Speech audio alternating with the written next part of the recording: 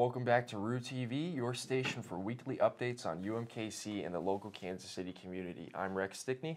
And I'm Marissa Leggio. Last Friday, an investigation was launched after a 22-year-old black woman escaped from the home of Timothy Haslett Jr., a 39-year-old white male living in Excelsior Springs. The 22-year-old victim is fortunately in stable condition but told investigators that Haslett took the lives of 2 other women. Haslett is now facing charges of kidnapping and sexual assault. This incident occurred only less than a month after the Kansas City Police Department claimed that reports of missing black women were completely unfounded. The Kansas City Public School District is proposing to close 10 schools, including 8 elementary schools and 2 high schools. This proposal was made at last Wednesday's Board of Education meeting to combat falling enrollment rates and to expand student opportunities. They also have plans to build a new elementary school and 2 middle schools. The changes would repurpose $13.2 million to accommodate these programs, and the school district will be hosting 9 events to hear feedback from the community.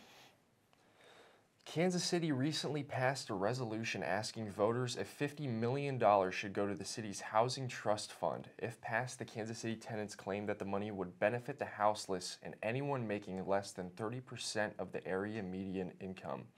This resolution will be question number 2 on the upcoming November ballot.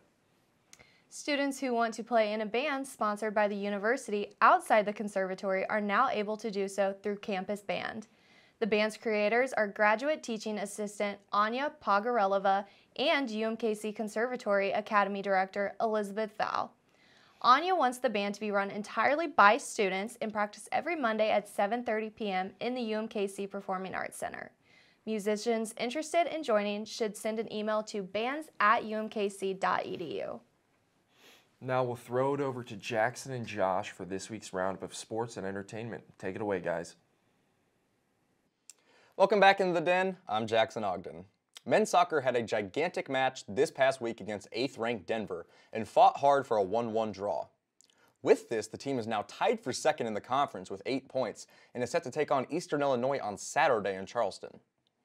Women's soccer picked up their second win of the season on Friday at South Dakota before dropping one to South Dakota State on Sunday.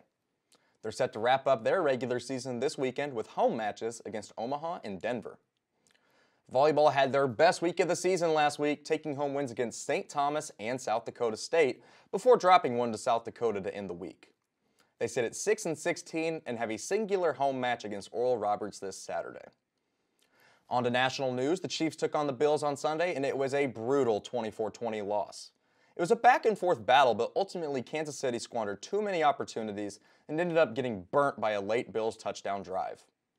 In all honesty, the Chiefs proved they can go toe-to-toe with the NFL's best without key starters Willie Gay, Rashad Fenton, Trent McDuffie, and others, which in my eyes shows promise for what feels like an inevitable rematch in January. Now, the national media will go full clickbait BS this week and try and claim that Josh Allen is better than Patrick Mahomes, but until Josh Allen can do this in the playoffs, he will not pass number 15 in red. The Chiefs will head to San Francisco this Sunday to take on the 49ers in a Super Bowl 54 rematch. The MLB playoffs continue this week, and wow, did things get crazy.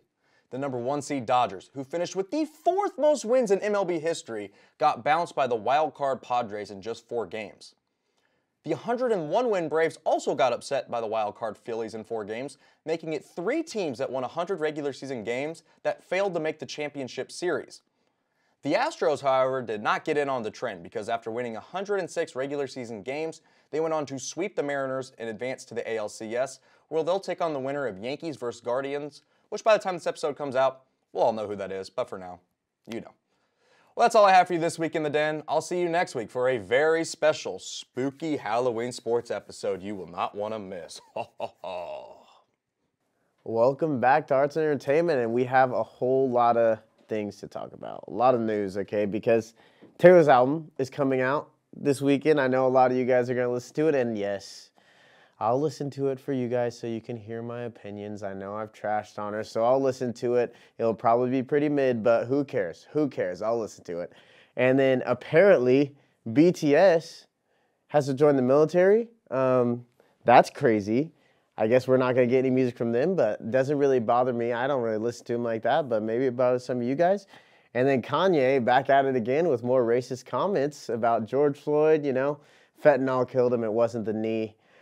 I don't even want to get into that. I'm not going to get upset today. I'm trying to have a good day. So you guys take that with what you will, but I definitely disagree.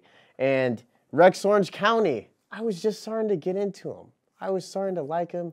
You saw him on my top 10 favorite album list. Apparently he is getting accused of sexual assault. Not one time, but like 6. It's bad.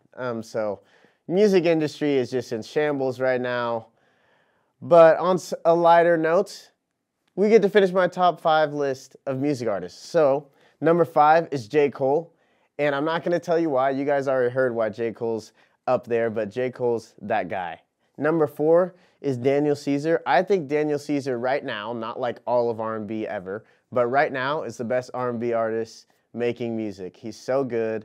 I just love the way he sounds. I love the sound of the music, like the instruments, but also his voice is amazing. And the number 3 is Hobo Johnson. This is probably the most out there one that you're going to hear me say. But this guy, he's very emotional. He's very real about where he is. And I needed that in high school. You know, I was an emotional guy too, and I needed someone that I felt like I could relate to. So he's number 3. Number 2 is X. I know. X, like, number 2, it's crazy. I get it. But X is really good. I mean, again, I need someone when I was feeling sad to listen to, and he was just there. And then his hype music is like best hype music I've ever listened to. Like, it's so good. And you guys should all know my number 1 artist of all time, but I'm going to give you a drum roll anyways.